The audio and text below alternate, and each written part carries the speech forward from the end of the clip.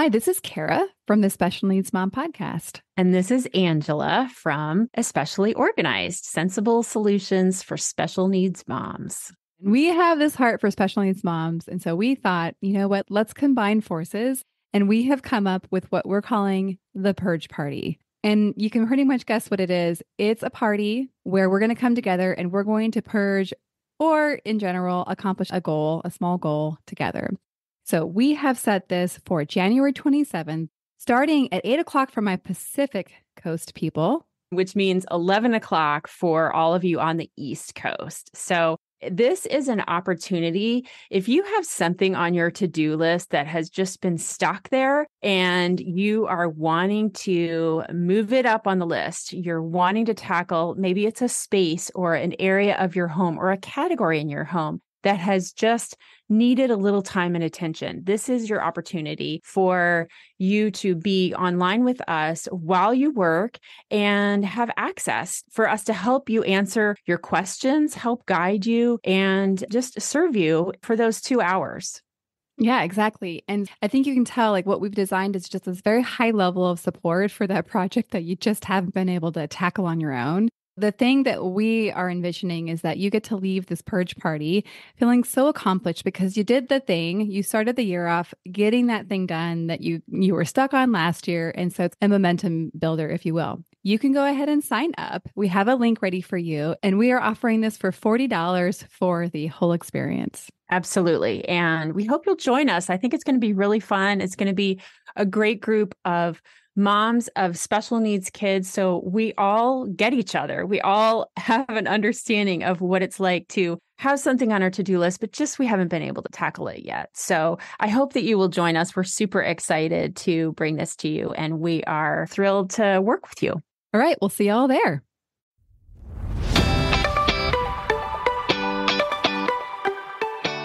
Hi, I'm Kara Riska, life coach, wife, and the mother of 4 incredible and unique kids. It wasn't all that long ago that my son received a diagnosis that had my world come crashing down. I completely lacked the ability to see past the circumstances, which felt impossible, and the dreams I once had for my life and family felt destroyed. Fast forward past many years of surviving and not at all thriving, and you'll see a mom who trusts that she can handle anything that comes her way and has access to the power and grace that once felt so completely lacking. I started the Special Needs Mom podcast to create connection and community with moms who find themselves up against what feels impossible. My intention is to spark the flare of possibility in your own life and rekindle the dreams that you hold impossible now. This isn't a podcast about your special needs child. This is a podcast about you. If you're a mom who feels anxious, alone, or stuck, then you are in the right place. Welcome. Hello, and welcome back to the Special Needs Mom podcast. I'm so glad you're here. I'm your host, Kara Riska, and today I have a really special guest today. Her name is Robyn Rosenberger. She is yet another introduction from a previous guest, Robyn Cortez, who recorded the amazing episode on resiliency. So definitely go check that out if you haven't already listened to it. It is one of the most loved episodes to date. She told me about Robyn, who is the founder and CEO of TinySuperheroes, which is a mission-driven company which empowers kids and families as they overcome illness or disability. Robyn's also a wife and mother to 3 young boys and lives in St. Louis, Missouri. Now, when I prepare for episodes, I usually do a little bit of research about my guests, and I get to be a little curious about who they are, what drives them, what have they done. I'm typically less interested in what they've accomplished as a person and more about who they were along the way and where they struggled and kind of the story, the path to get there. And as I researched Robyn, I was like, holy mackerel, this woman, she's been doing TinySuperheroes for a long time.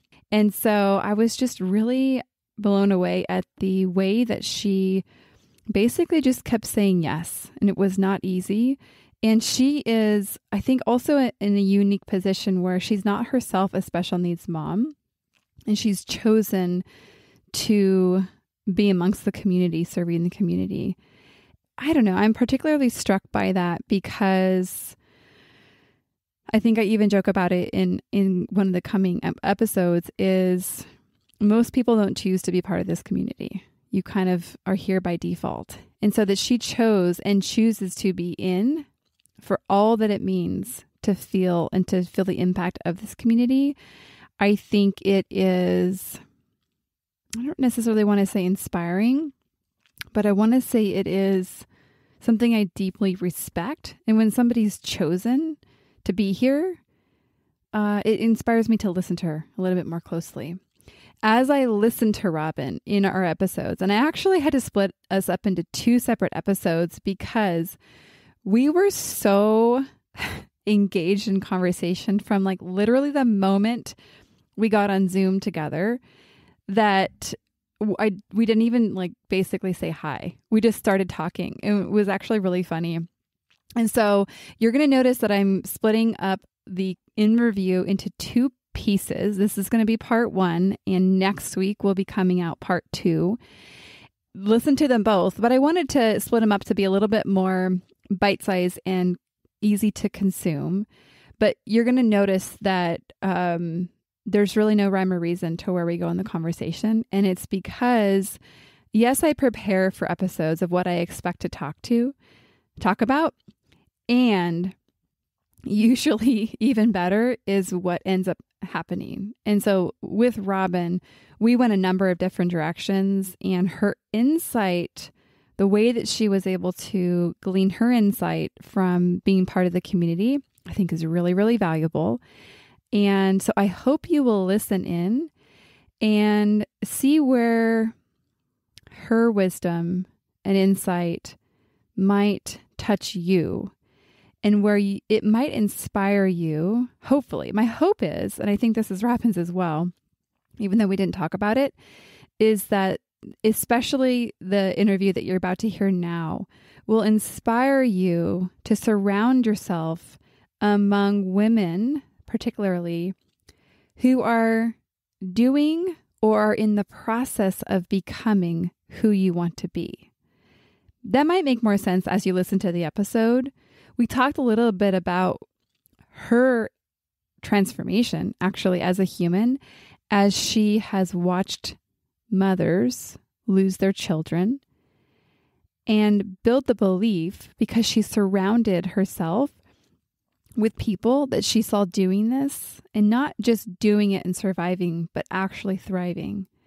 And so at the end of episode 2, you're going to actually get to hear all about what Robyn has available as far as ways to get involved with her organization.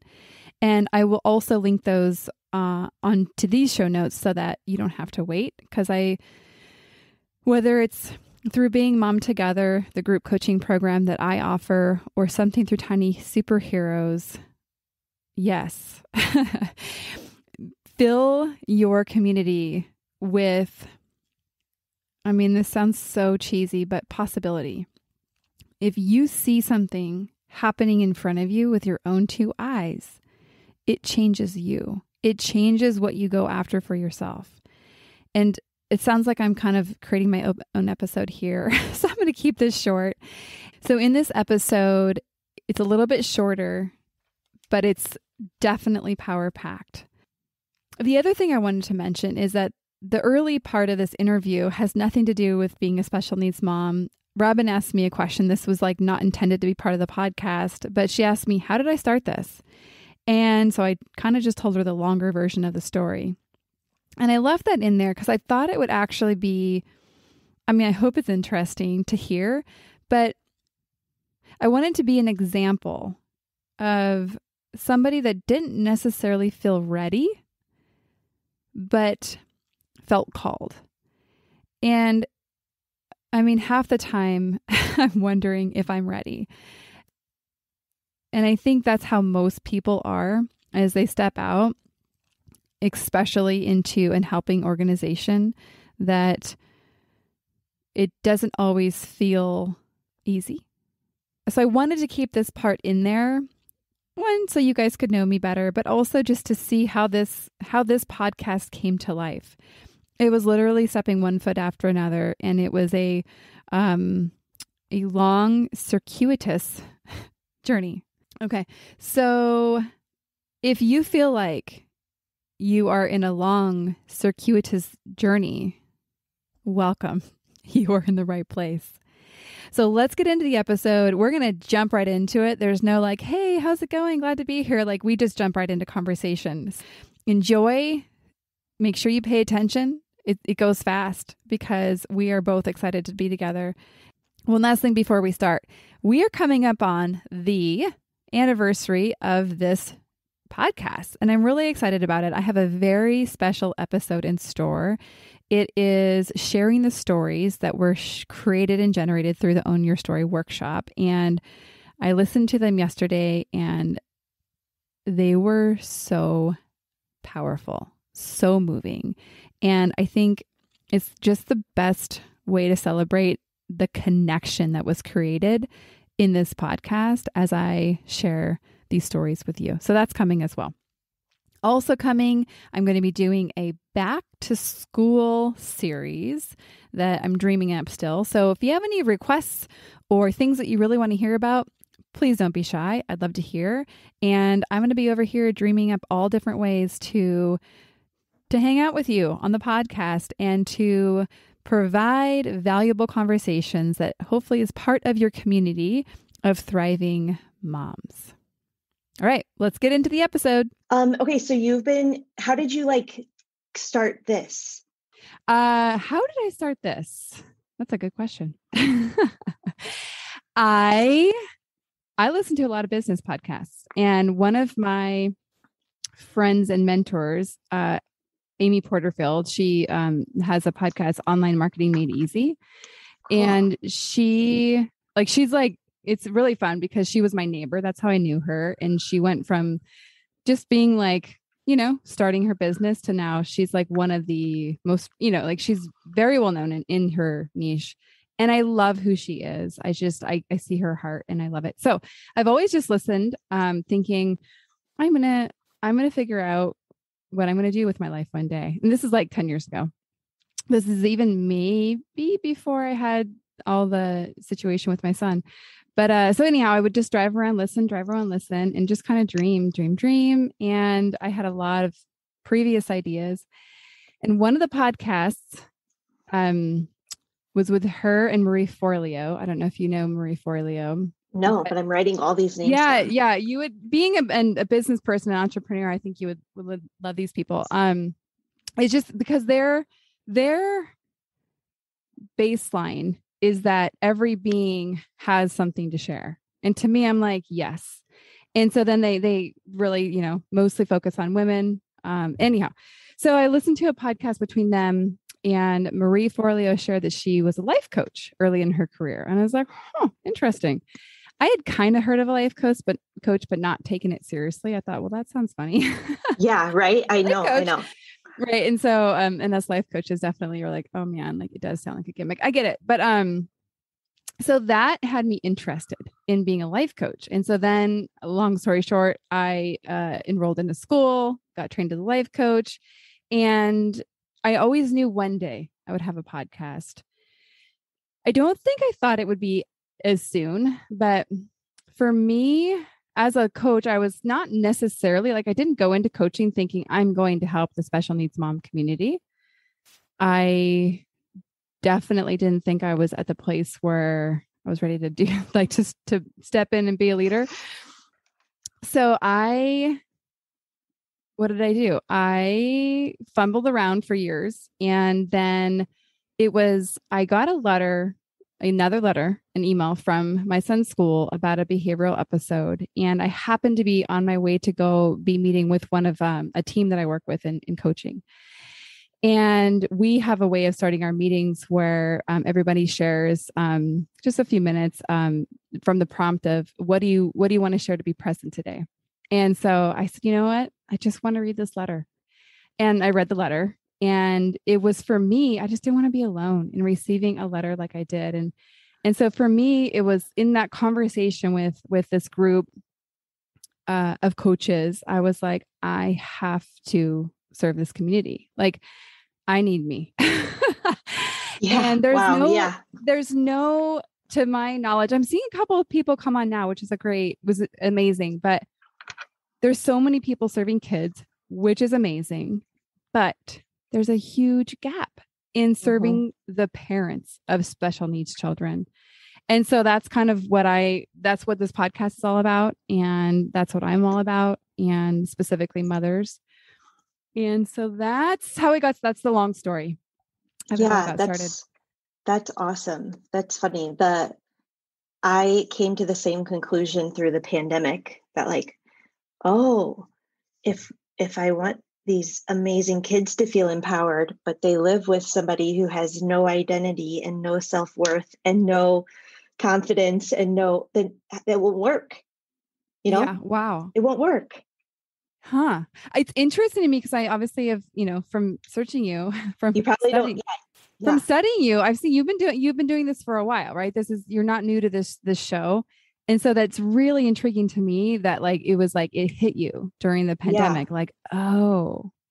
Yeah. I started like journaling on Facebook Live, and I like invited people to like journal with me, it's like kind of journaling. I don't know. And it was like the very beginning of quarantine. And I was just like, hey, to like the community, if anyone wants to journal with me. And so, I still do it 2 nights a week. Like I put in a lot of time with the moms, kind of accidentally, but like a lot of like time. And it was just like, you can never unsee the loneliness. Like I knew that there was lonely. I knew there was isolation. Like I knew all that, but I didn't really know the depths of where like, I'm like, oh my gosh, your story about your child with special needs is really not your biggest issue. Right? Yeah. You're like, wow, like that's all people see. And it's bad or hard or whatever, right? It's like a challenge. But when I'm talking to you, that doesn't even come up, because like the actual challenge that you're dealing with is so much more deeply rooted. It, like in the same way that like I have those issues, right? Yes. It's like, it's not like, oh, well, if you have a special needs kid, all of your issues go away. Yes. Now you're just taking, it's like, oh man, it's crazy. Yeah. Okay. So, gosh, there's so many things that were coming up in my head that I want to touch back on. Yes. One of the things that brought up when you shared that was I was thinking about, I led a workshop recently on storytelling, on story crafting specifically, not because I think it's fun to tell stories, but I think the stories that we're telling ourselves, the way that we narrate our story has everything to do with the way that we experience our life. So I created this workshop. And one of the gals that came didn't happen to have a child, even though it was geared towards moms with special needs children. And we were talking afterwards, and she said, she was just kind of reflecting like, yeah, like I didn't even know those things existed. And it really hit me that, because I think my experience as a special needs mom, when I'm sharing with another person, oftentimes it's apparent to me when I'm sharing that they don't get it. And it's a little, I don't think it's that they don't care. I just don't think they have a space in their brain to hold what I have. And so it hit me the way that this friend of mine said this, because I was like, yeah, if you have no concept of this disability, this condition existing, of course you can't like connect with that mom and hearing. Yes, I think some people are better at being curious and asking questions, but I thought it was just really interesting that's, I think, one of the reasons that moms feel so alone is because as the storyteller, we don't realize it's actually our job to be able to like get the story into other ears. Like we can't control how it's heard. Like I'm not saying that, but like we have to be able to like learn how to share. if we want to stop feeling so alone. And that's where it like definitely has me inspired to like, okay, how can I also keep the conversation going with these moms of how to essentially be responsible for not feeling so alone, and not to put the blame on them. That's not what I'm saying. But like it's grabbing your own happy, like it's almost like just like, okay, like let's choose happiness, but like what does that actually mean? Like we can actually like work towards that, you know? Exactly. And okay, so you know what? It's funny. I am recording and we didn't even necessarily start it, but we're gonna keep rolling because I'm good. Yeah. Why stop here? Choosing joy. So I think a lot of times when we hear that, it almost can sound insulting. And stick with me here for a second, because I definitely agree in choosing joy. But I also think that people misunderstand it to that you always have to choose joy. But like in everything, you have to choose joy. And I'm like, no. Maybe half the time, or maybe even just 1/10 of the time, and the other times are different emotions. But it's not that we have to be joyful about everything. And I totally had this confused in my head in my early years. And I was almost like upset at the idea of being told to be grateful. Because I was like, I'm sorry, I am not grateful for many things. Yeah. And so, okay, back to the choosing joy. One of your quotes, actually, from my cyber stalking of you, it says, when we think of superheroes, we think of people who are stronger than normal. And that's really what these kids are. The biggest thing they've taught me, is that you can choose joy in your life. And so how do you see this choosing joy working out in the wild? Yep. So there's an amazing family in our community, and there are 3 children, and it was not until after the 3rd child was born that the older 2 children were diagnosed with a severe degenerative terminal disease. So the 3rd child does not have it. And this family is living a very hard life. So essentially, this mom is watching her 2 children die right before her eyes. I can't imagine that. Like, I can't imagine that, right? This woman has been able to realize that if I spend the rest of their life waiting for them to die, I lose the rest of their life before they even die. But if I choose that today they're here, and today this is where we're at, and of course I would change the path if I could, and of course I'll do everything I can, but like right now it's dinner time and we're all here. Like, what a great day. And it is remarkable to see her live that.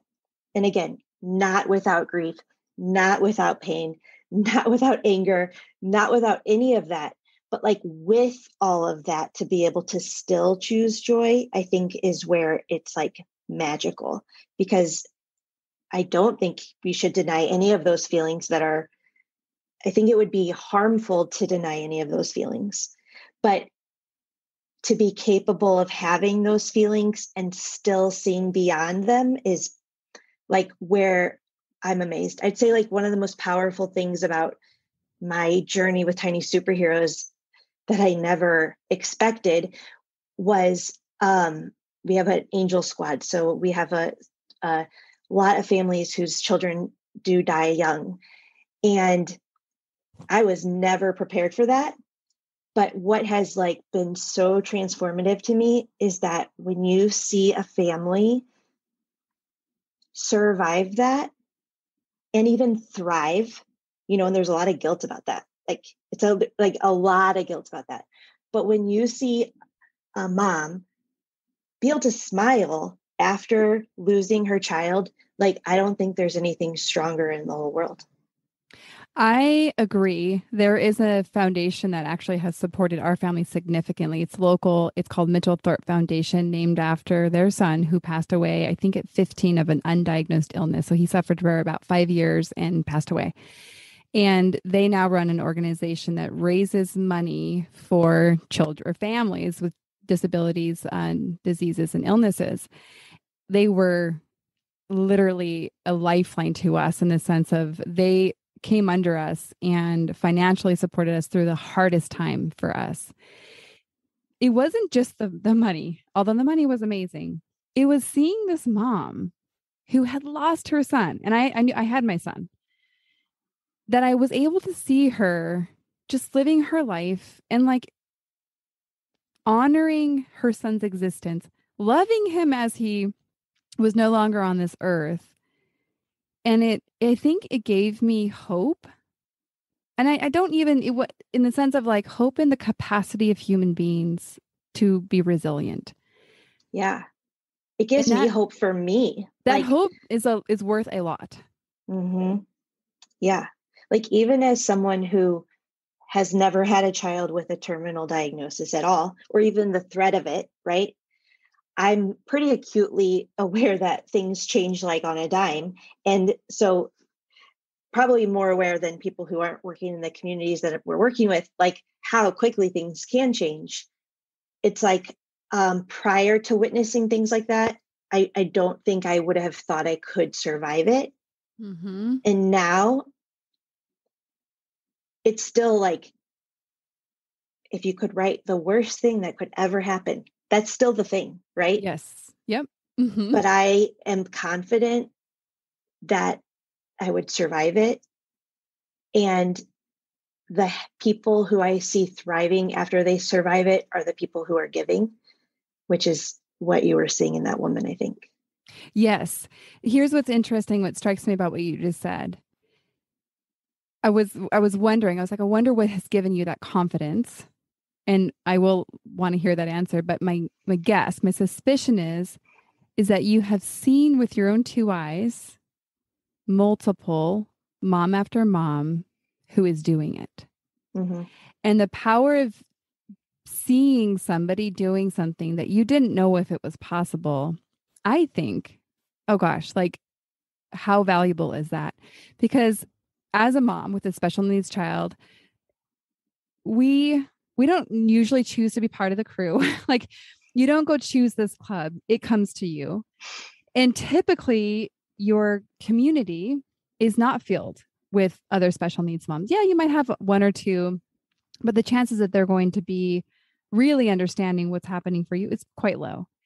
And so therefore, automatically, you don't see people in your shoes doing it well. And when I say well, thriving, happy, balanced, not overwhelmed, feeling capable, feeling confident, all these things that moms say they are desperate to have. And so I think the power of being in a community where you see people on different parts of the road, further ahead, behind you, and that even where you're at, you can give back to the people maybe earlier in the journey. That I think that is one of the most, I think for me, like, I won't say it makes it worth it having my son have his challenges, but it does bring value to it. And so it brings value to my story that I can use something that was really, really horrible and continues to be really horrible for good. Mm-hmm. What more could you want? Yeah. This made me think of this, but it's not fully thought through. But let's say America, let's limit it to America. I don't think it's limited to America. Like, we have an idea of what it's supposed to look like. But like, who said it's supposed to look like that? You know? And like, no one, including me, you would never wish suffering on anybody, especially your child. So like, I definitely want to clarify that like, of course you would do anything to take away the suffering. But the funny thing to me, let's say that the physical suffering is not there. It's like, nobody said that nobody, like, where did it happen that we all thought it had to look the same way? Like, what I think is beautiful is when it's like, holy cow, your family is completely different than mine, and you're doing things completely different than I ever even would have processed. Like, that makes me so excited. And so, like, when I meet kids who are different, it's like, to me, it's like an adventure, because it's like, this is way more fun, because like, I actually don't know you, and I actually like couldn't guess what your life is like. And I don't have an idea in my head of what your life will be like, or where you should do, or go to school, or become, or make money, or live in what kind of house. Like, I have all of those things are like out of the picture. And now it's like this great adventure of like, your life is an adventure, you know? And again, there's so much about it that we would change, but I think it's interesting that the very beginning, it all starts with this picture perfect journey of cute children growing up to be nice, capable humans. You know what I mean? Who produce the same. Yes. And like, anything other than that is like bad. Yes. I think that I really had to let go of the model of what I thought success in life was, to not kind of be stuck at like disappointment for what my son's future might look like. Yeah. It's interesting. And that's real, and that's okay. But it's like, if you can get a little freed from that, your opportunities are pretty limitless. Yeah. I think it's like, I realize, oh, maybe he's not meant to live to like an old age. I have no idea, right? I have no idea with the medical conditions he has. Maybe he'll live really long. I don't know. But when I let go of the necessity to have him live this life that I think I'm going to say full same life. as Americans, as we go to school, we do well, we don't get in trouble, we go to college, we meet our mate, we have kids, and then happily ever after. Okay. But I don't know all of the things that he will or won't do. And quite honestly, I don't worry about it, because in my mind, he can be equally happy any way you put it. He can be equally happy if he has a little casita next to ours and he lives with us forever. He can be equally happy if he goes and has 100 kids. I don't know. And when I let go of the one option of success, it just made me feel so relieved that it opened up the access for like me to watch my son be fulfilled in life. And for him to be him. Yes, to be him. Exactly. That's really well said. Yes. Yeah. One thing that I think that the other profound impact that watching families survive loss has taught me is all of these things that we put value in. Simply put, like, they have no value if you're gone, right? Yes. So it's like, I fail at this. Like, I am very imperfect, but more than before, it's like, what we have right now is what we have. And like, it's good to plan and to be thoughtful and to be wise, but I have no idea what tomorrow holds. Mm-hmm. Like, the only thing I really know is that I have no idea what it will be like.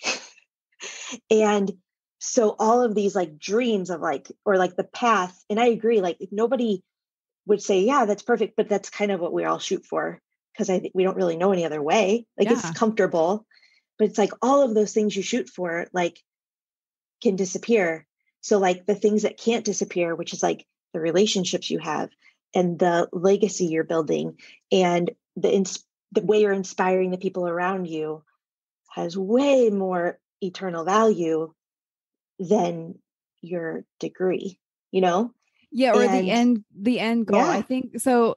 I mean, I'm a life coach, so of course I believe in goals, but less about achieving the thing and more about who you become along the way. Totally. And so you think about, especially in the entrepreneurial space, which I know you fall in as well, that You have to dig deep as somebody who is owning a business and, figuring out what works and what doesn't work. And who you get to become along the way is the gift. Right. And then when you hit a milestone or when you get to help people, like that's an added bonus. But it's, and, because the foundation of my coaching is in ontology, which is a big word for really looking at who we're being. So when we get to become somebody like who I think we authentically are, when we rip away the layers of covering up with protection and hiding and all the things that just humans do because we're designed to want to stay safe and secure, that is the real gift, is coming out and becoming more you. And so whether it's a mom doing that as she's supporting her child, or it's a child being them in their very unique way, then that's the gift. That's the gift of all of it. So yes. And then that's the success too. Yeah. Exactly. Yeah. Okay, let's cut there. Sorry about this abrupt ending. Next week, we're going to pick up right where we left off in an awkward beginning, just like this was an awkward ending. So sorry about that. I want you to make sure you do come back because Robyn, I think, so a lot of my listeners are like, we don't want just pretty stories. Like we want nitty gritty in the trenches. We want to see ourselves mirrored in our guests. And while Robyn is not actually herself a special needs mom, she holds a very unique place as she is essentially the leader of a community, a very large community, where she is part of a community in a very unique way.